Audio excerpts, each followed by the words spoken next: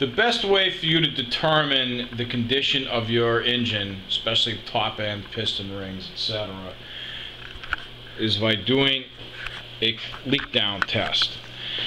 The best way to do this is hot. Unfortunately, in this situation, we can't do that. So you have your cylinder leak down test. You connect the hose into where the spark plug goes. You need to block the flywheel. We have our bar here. Because as we add air to this cylinder, it's going to turn the engine. It's going to want to turn the engine over. Normally, I would do this, as I said, hot, the bike all together, first gear, top dead center for this cylinder, lock the rear brake, and then you can add air in without the engine turning. This situation, obviously, a little bit different. So, Sean's going to go ahead and add some air. You want to bring it up to 100 pounds.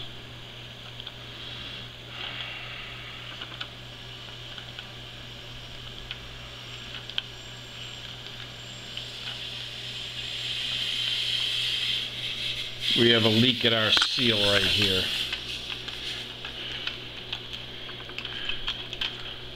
Try that again. Yeah, go slow. That's better.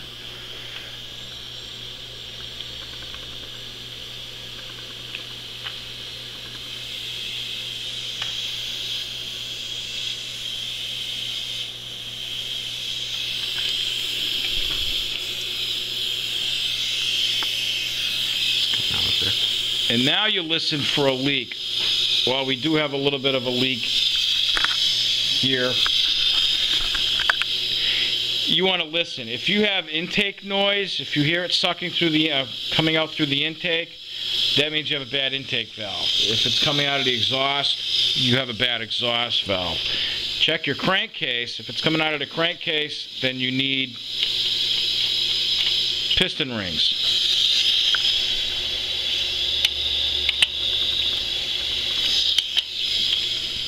Very, very minimal. So I'm happy with what the gauge says. I agree with that. We're at less than a 10% leakage.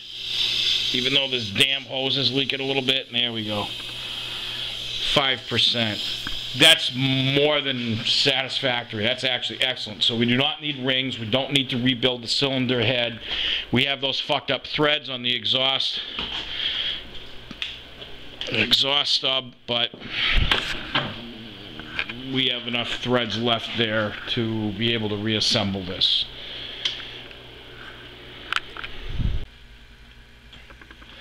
We have rotated the engine 360 degrees to bring us to top dead center on this side. And even my adapter, that fucker's gonna leak a little bit.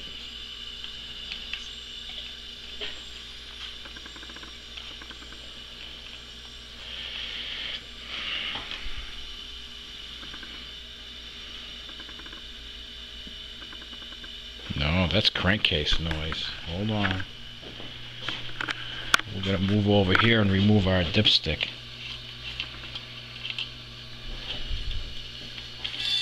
Oh!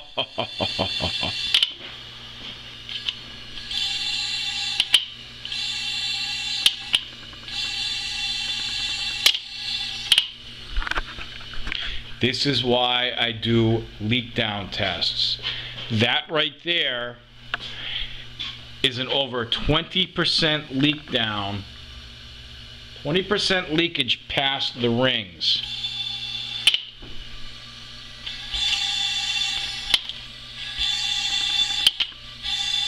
Let me out!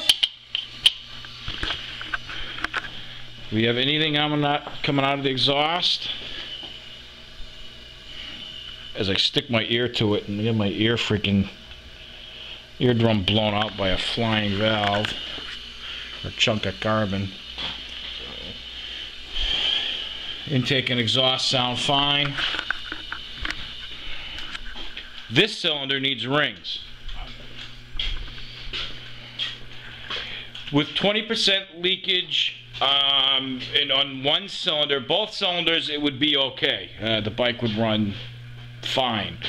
Having 20% leak down on one side, that means that side is working a little harder than the other, and there's more blow-by, which is building up more crankcase pressure, which causes more pressure in the engine, causes the seals to fail because there's pressure trying to escape, more pressure trying to escape than what the crankcase ventilation system can handle. So we want to address that. We need to put rings at least on that side.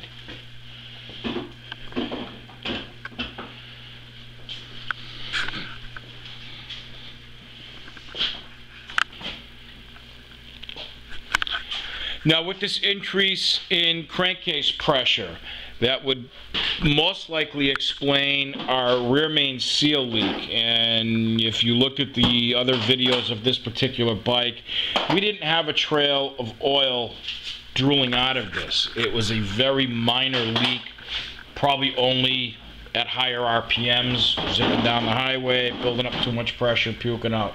Probably also explains why the pushrod tube seals on the left side are puking all over the place, the right side not so much. The left seals may be just a little bit harder rubber than the right side due to age, and they gave up the ghost sooner. And you know, that's so obviously, I mean, we're still going to do a rear main seal on this bike and pushrod tube seals, head gaskets, etc. But something to consider when you go to buy one of these old bikes used and you notice major oil leaks, rear main seal, pushrod tube seals. You have to consider that it's possible that the bike needs rings, and the reason that those oil leaks are present is because there's too much pressure being built up in the crankcase because of blow-by past the rings. You know, the bike can run great, it cannot smoke, and you know, it may not seem like there's an issue with the rings to the average person, but you need to remember that that can have an effect on this. And certainly, if that were the case, and that would have a drastic effect on the price you should pay for a used Airhead. So negotiate wisely, be informed, and make the right decision. There's plenty of these out there for sale.